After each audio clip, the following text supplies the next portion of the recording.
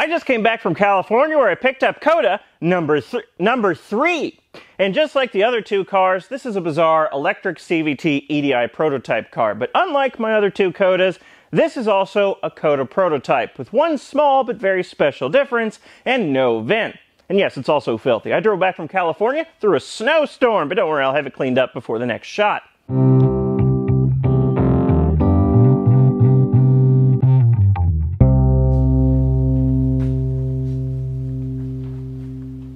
Alley-oop!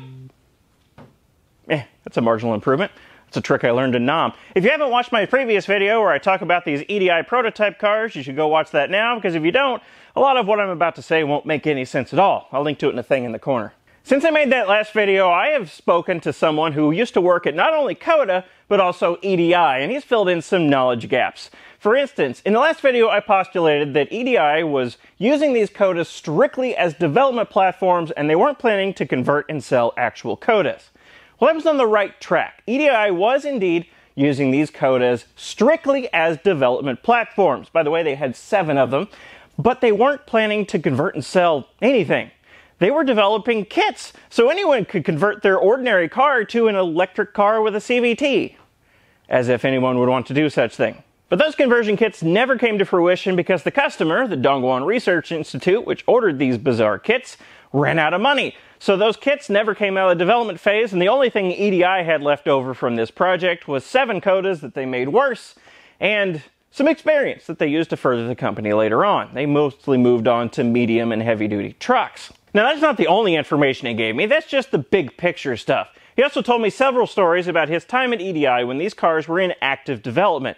For instance, he said one of the earlier hydraulic pumps that they tried had a propensity to catch fire and burned up one of the cars. Also, one of the Jing motors in the test cars exploded, catastrophically failed. He also has some of the computers that are missing from these EDI prototype cars. So whenever I get around to dismantling these cars, probably this white one here that I've dubbed the Maserota, I'm going to send him all of the EDI specific components out of this car because he wants to recreate one of these bizarre electric CVT EDI prototype cars just for his own keepsake, for funsies.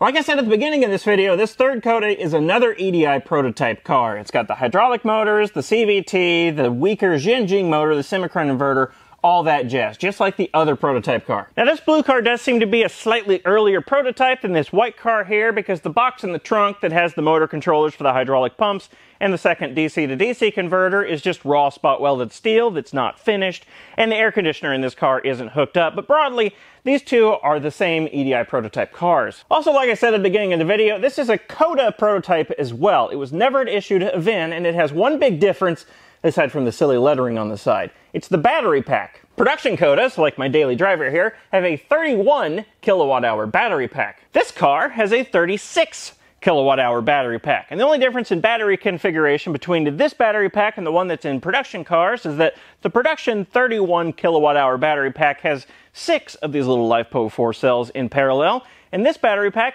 has 7. As you can see, that makes the battery pack a fair bit wider. You can actually see it from the side of the car. It peeks out a little bit. Which helped me understand why the skid plate on my car doesn't look right. It's because it's not for this car. It's for the car with a 36 kilowatt-hour battery pack. So it encapsulates something that isn't there on my car. As I said in my Coda introductory video, Coda was developing the 36 kilowatt-hour battery pack to offer as an upgrade option, but the company went out of business before that car ever went on sale. But now it's my understanding that Coda developed the 36 kilowatt-hour battery pack first. But because this battery pack is so wide, they had trouble making it meet crash safety standards, particularly in the side impact, is my understanding. So as a compromise, and to be able to actually sell cars, they reduced the size of the battery pack to 31 kilowatt hours, which made it narrower, allowed them to increase the structure on the sides of the batteries, which allowed them to pass those crash safety standards and sell cars to the public. And while the cars were being sold, they were going to continue development on this larger battery pack and offer it as an option later, but as I said, the company went out of business before that happened. Using the EPA estimated range of 88 miles for the production Coda, that would give this Coda, with its larger 36 kilowatt hour battery pack, an estimated range of 102 miles, theoretically. Not a huge leap, but that's 14 extra miles. But sadly, this slightly larger battery pack was never offered to the public. Not like it would have made a difference anyway. From what I've heard, Coda was pretty much doomed from the beginning with all sorts of money and other problems. For instance, I've heard from 2 different people that Coda did a hostile takeover of the battery manufacturer they were working with. Apparently they put them in all kinds of debt to the point of bankruptcy and then bought them out.